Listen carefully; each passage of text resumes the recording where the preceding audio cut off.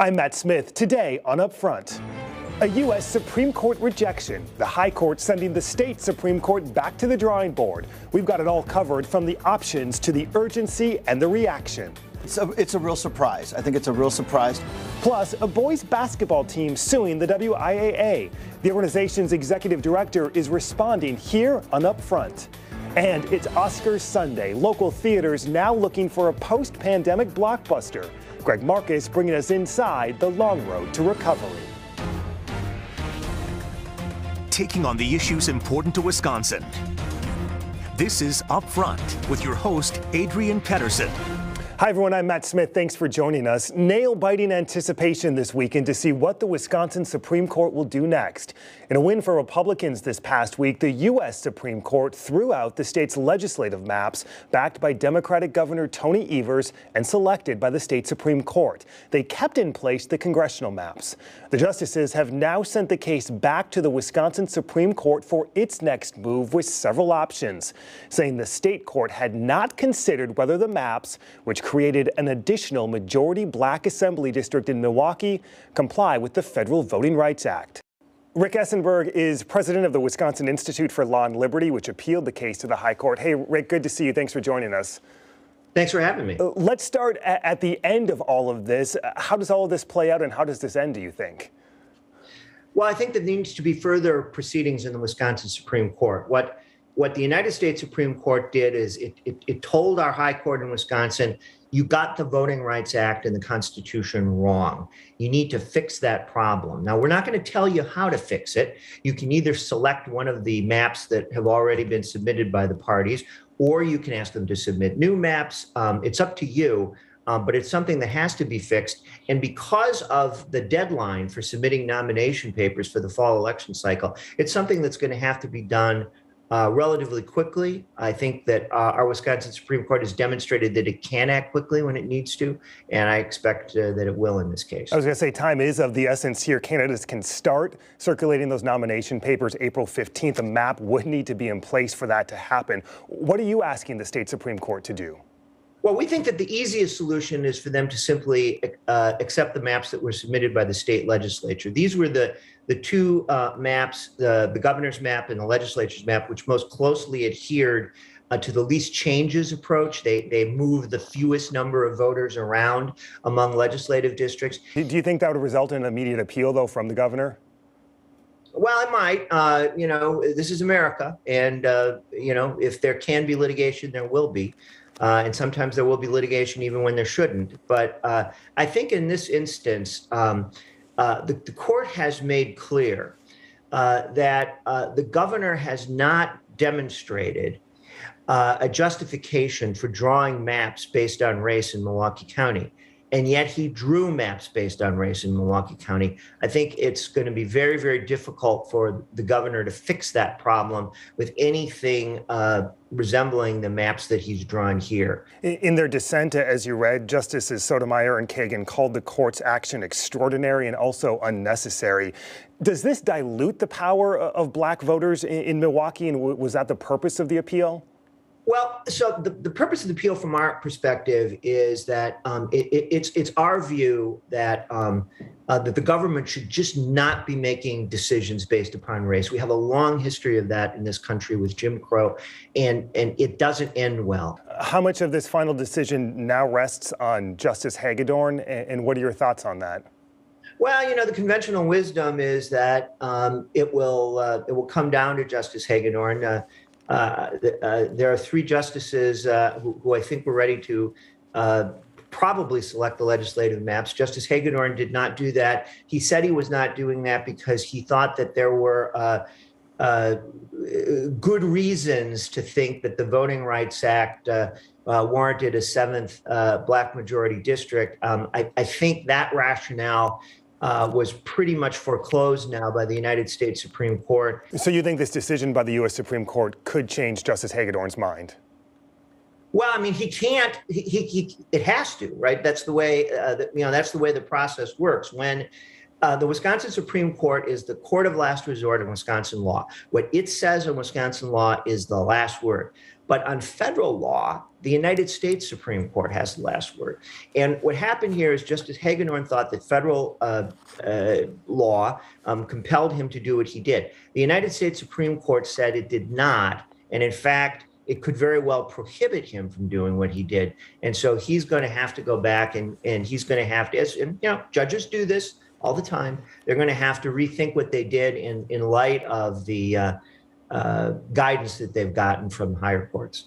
All right, Rick Essenberg, president of WIL. Hey, Rick, thank you so much. Thank you. Sachin Chedda is director of the Fair Elections Project in Wisconsin and an ally of the governor. Thanks for being with us.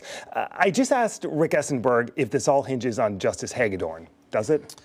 Well, you know, look, Matt, I'm not a lawyer, but I think you have to get to 4 justices. And the one justice who has moved on different sides of this issue, depending on the legal issues being presented, has been Justice Hagedorn. That's right. So the governor and Justice Department are now seeming to be offering this alternative to the court, saying, hey, if you don't accept my original maps, let's keep the number of black majority districts at 6, not increase to 7. Is that conceding that this 7th district isn't needed? Well, I don't think that's quite what the governor and some of the other plaintiffs have said. What they've said is what the U.S. Supreme Court has asked for is a train of evidence, is to create more of a record. That's not crazy. And it's pretty simple for the court to simply accept more data, more evidence, more briefing, and then say, look, we're going to make the same decision that the governor's map had the least changes from the previous map, which was the standard that they put forward. That's not the standard the governor asked for, but it's the standard that the court had decided. In the absence of that, if the court says, no, we don't think that's good enough, then what the governor said is, let's just change the part that the U.S. Supreme Court had a problem with. How unprecedented is and how big of a deal is this decision from the U.S. Supreme Court? Well, it's a real surprise. I think it's a real surprise to observers because it's so late in the election cycle. These issues are always being litigated, but when we are 3 weeks from gathering signatures, when candidates need to know where they're going to run, and when the election machinery has already started to crank, it's really late in the process. And that's why Wisconsin feels a little bit like the election system is in chaos right now, because everything's on hold, and every decision about whether you're going to run, whether you're not going to run, how to manage those elections, everything is just paused, and that causes a lot of stress on the system. Republicans want the court to accept the legislature's map. Would that result in an appeal from the governor? Well, I can't speak for the governor, but I do think it would be appealed by parties. I think you have to remember that map has been rejected 3 times already. It was rejected in the legislative process in Wisconsin. It was rejected by the Wisconsin Supreme Court. And just this week, it was rejected by the U.S. Supreme Court. They asked the U.S. Supreme Court to impose that map on Wisconsin, and the U.S. Supreme Court declined to do so. So for the Wisconsin Supreme Court to go back now and pick the map that's a 3-time loser really doesn't seem like the right way to go forward, even just to follow their own standards. Given the urgency of this that you just referenced, what is best case scenario in your mind? Well, I think what's best for the people of Wisconsin, what's fairest for people of Wisconsin right now is to go forward with the governor's map with some more data that says this is the right map. And again, in the absence of that, to say, well, let's make some slight adjustments to that map just in the Milwaukee area and then go forward with that. Bigger picture, Matt, what would be fairer is a totally fair map. This is still a rigged map for Republicans. It's a gerrymandered map that guarantees a Republican majority, and that was baked in when the Wisconsin Supreme Court said that we would have a least changes map. That was a bad decision in the first place. We're now dealing with the ramifications of that, and it's unfortunate that we've gotten to this place. How likely do you think it is the court says we just don't have time to figure this out? We're going to keep the current maps in place at least through this next cycle. I think that's really hard to do because we know those maps are totally unconstitutional because of population equality issues. So I think it's very, very hard for them to do that. I think if they tried to do that, that would also get taken to federal court and cause more chaos in the system. Sachin Chedda, we appreciate your time. Thank you. Thanks for having me, Matt. J.R. Ross is editor of WisPolitics.com, our editorial partner. We talked about the political implications that lie ahead. Put into context, how big of a deal is the decision from the U.S. Supreme Court?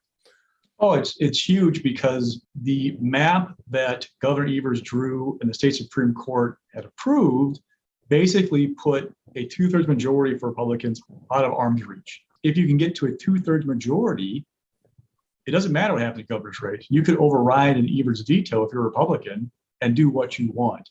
The maps Republicans put in place, put them on the threshold, or try to put in place, put them on the threshold of that 2/3 majority. In a good year, they'd hit it. with the governor's maps, even in a good year for Republicans, like we anticipate right now, you're not quite there. Is there any scenario where the governor and Republican leaders reach some kind of consensus on this? I mean, like the same as I could grow hair, man. I mean, like I really don't see a chance of Evers and Robin Vos agreeing because they've set down such hard lines, right? Evers has said the maps Republicans want are not good for Wisconsin because they are a gerrymander. Republicans have said the maps that Evers wants are a racial gerrymander.